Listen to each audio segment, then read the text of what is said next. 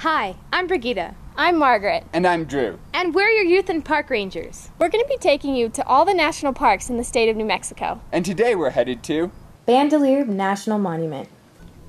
Frijoles Canyon, where the trail and visitor center is located, has long been a home for the ancestral Puebloan people. The creek running through the canyon sustains life throughout the region and served as a reliable water source for the Puebloans who used to inhabit the region. The entire canyon is full of evidence of earlier lifestyles. This area is remarkable in that it contains relics of hunter and gatherer societies roving through the area, in addition to smaller housing units and large pueblos. It's amazing that this one area experienced the transition from nomadic lifestyles to living in a Pueblo community. Behind me are the Pueblo ruins of Kewanee, and as you can see, the trail takes visitors through the ruins, and visitors have a chance to walk through the ruins and observe the ruins up close before making their way up to the cliff houses that are part of Bandelier National Monument. My favorite part here at Bandelier National Monument are these caves that you can walk in.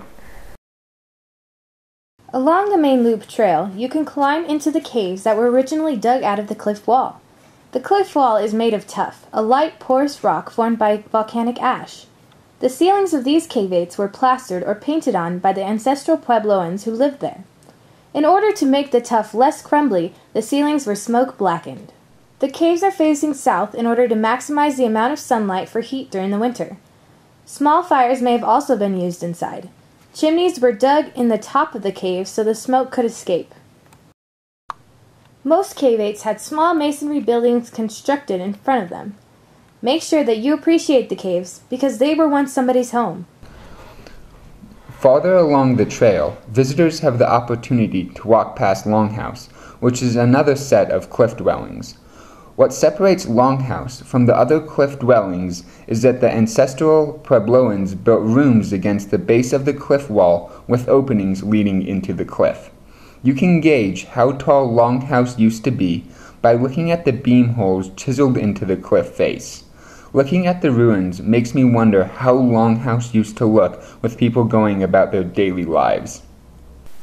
Here, at the end of the trail that originates at the visitor center, you get the opportunity to climb up 140 feet of ladders to get to the alcove house. To reach the alcove house, you must climb a series of 4 ladders and a few stretches of stairs. The views from along the trail are beautiful, and the feeling of climbing the ladders is a truly unique experience. The alcove house, formerly known as Ceremonial Cave, is 140 feet above Frijoles Canyon floor, and archaeologists believe it was once home to approximately 25 people. Imagine climbing these ladders carrying supplies necessary to live in this fascinating place. It's interesting to question why this alcove was chosen for inhabitants, what it was used for, who was allowed access to it, and how many other alcoves like it there are throughout the park. Once at the top of the trail, you get the opportunity to see the ceremonial chamber. You are allowed to go down into a roughly recreated chamber and experience a place fairly similar to what ancient Puebloans experienced so many years ago.